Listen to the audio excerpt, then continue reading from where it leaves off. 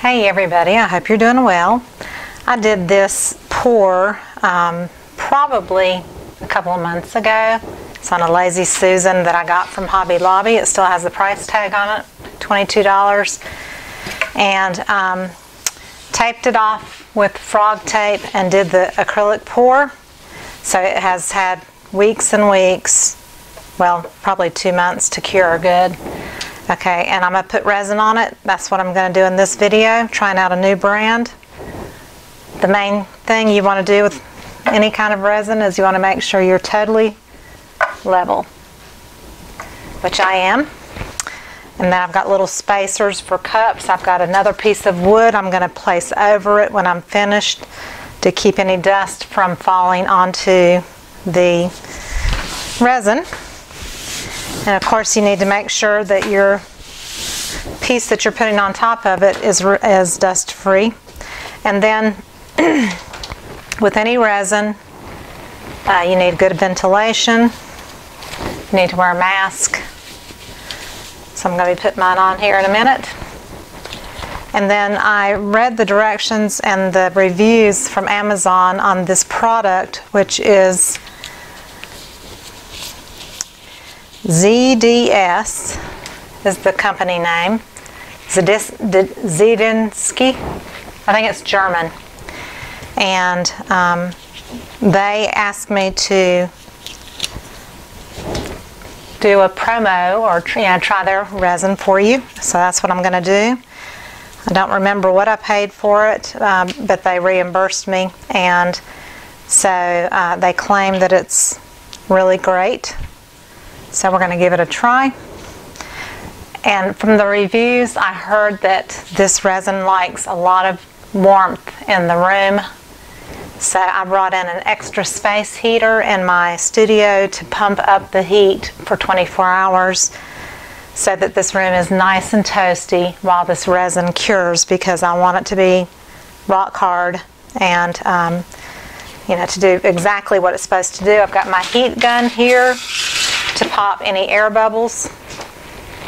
And with any epoxy or resin, you need to make sure that you do exactly equal parts of A and B, because it's always a two-part process.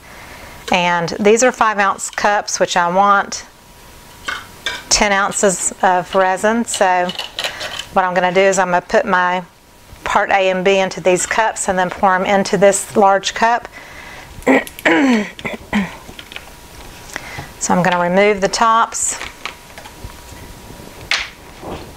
And it says to do exactly equal amounts and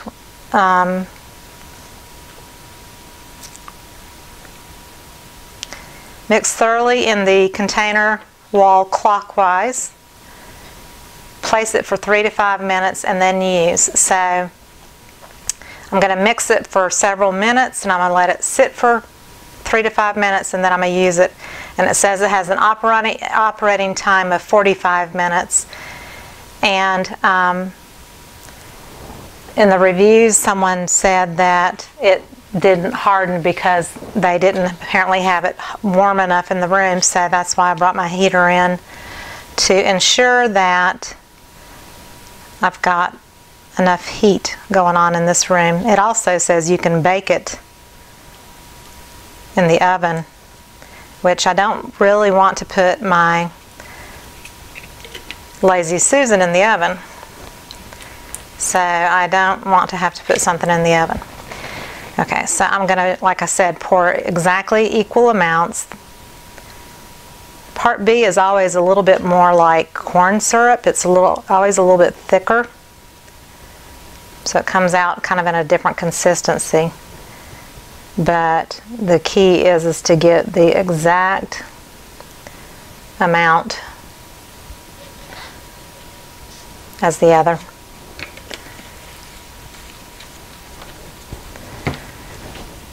So I'm a little shy on this one, so now I'm going to go back and add just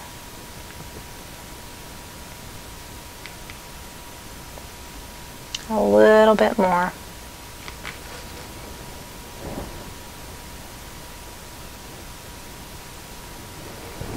And I think that should do it. So they look exactly equal. So I'm going to take my larger cup, pour the first cup in, and I'm going to take a stick and scrape around the edges just to make sure and get out everything I can.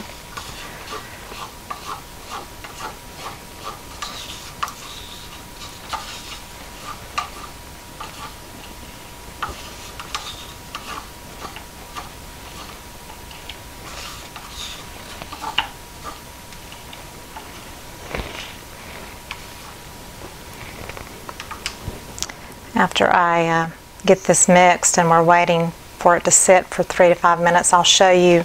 I also have a larger package of it that I ordered from Amazon, and I'll show you what it looks like in the larger bottles.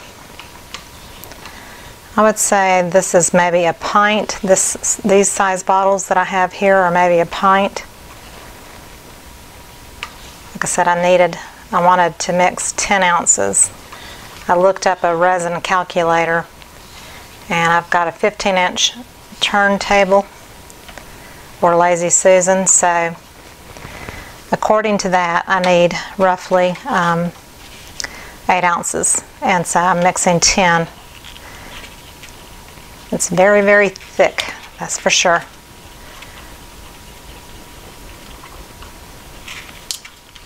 And again, it says to scrape the walls clockwise. So I'm going to continue to stir in the clockwise direction. But it's super, super thick.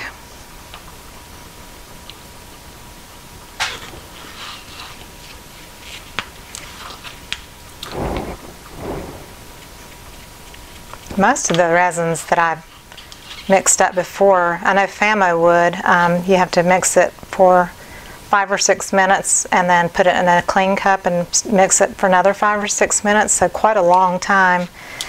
And I've used Pro Marine, and I think theirs was about 5 minutes, so it doesn't really say how long to stir it.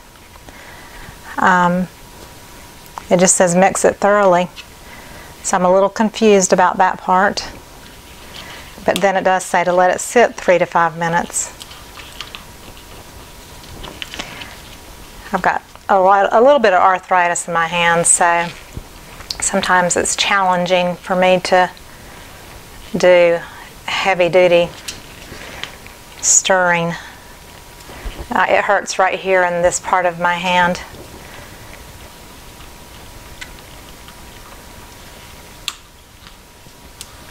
But this definitely looks like it'll be plenty for my project here.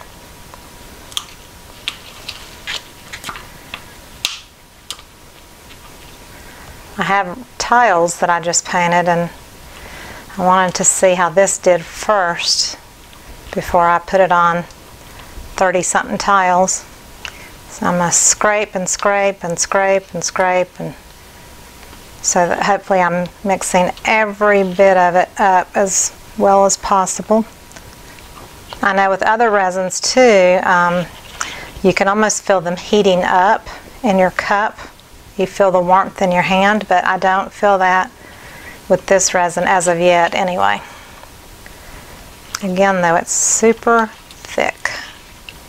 Okay, I'm going to let this sit for 3 to 5 minutes.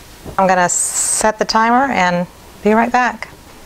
While I'm waiting, here is the half gallon. So I also got the gallon version, and this is what the label looks like on the bigger bottle. ZDsticky.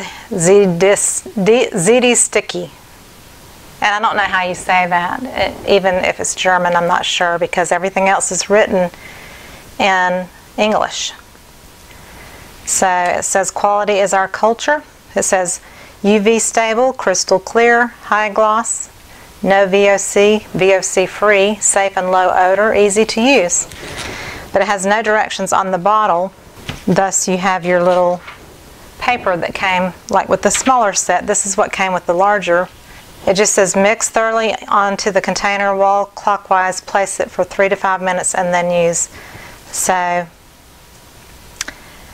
it does not tell you how long to mix it in this little brochure either. And even though I mixed equal amounts from my cups in the bottles, they're not the equal amounts. So pay attention to that as well. You don't eyeball the measurement from the bottles. You definitely go by whatever you're pouring into to measure your amounts. I just want to make that perfectly clear, because you've got to have an equal amount of each part, A and B, for it to be successful at curing properly. So I did this piece, and I was going to sell it. I may sell it, but it really looks beautiful in my own house, in my new house. So I may keep it for myself unless somebody just begs to have it. So, and I'm always, willing to let people have something if they really want it, So I think it's been over 3 minutes, so I think I'm going to go ahead and pour it on.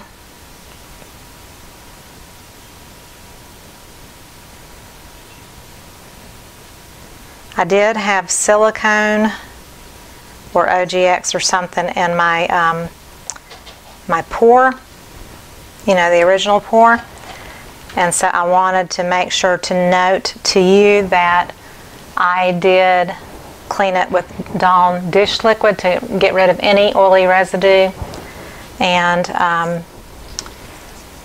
let it dry really well. So I'm going to take this stick and just kind of move the product out to the edges.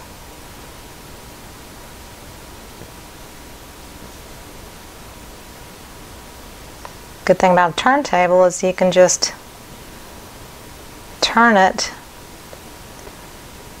automatically. That's the neat part about it. So I'm starting to let it go over the edge.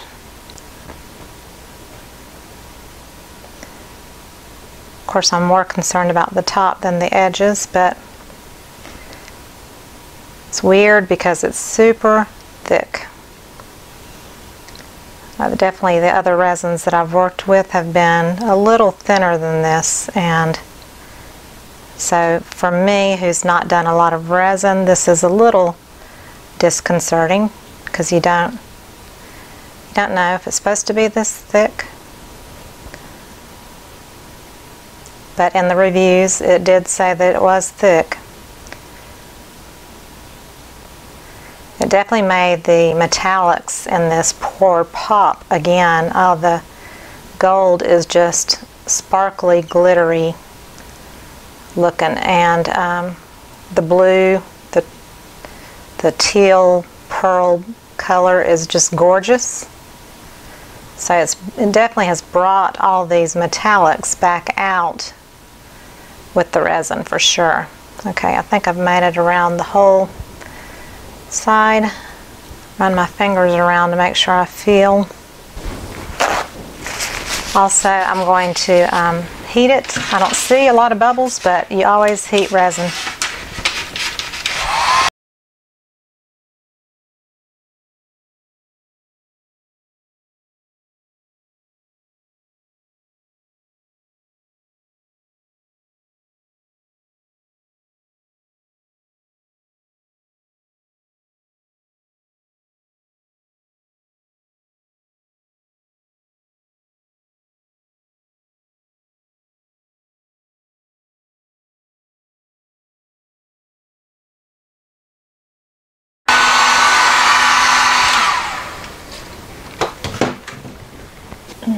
I think I have a few little dust particles, but I'm not going to worry about it. So I'm going to cover it,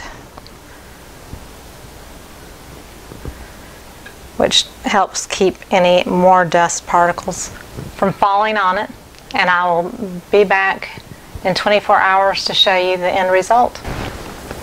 Okay, the Lazy Susan is cured. It did beautifully. I kept the room really warm I added a heater into the room, in the one room that it's in, and closed the door to really pump up the heat a bit. And it did very wonderfully. It brought out all the metallics. It's really quite beautiful. So I have the tape to remove on the underside. So I'm going to take me an old towel to lay my Lazy Susan on so I don't scratch it. And the key is just to take that green frog tape off.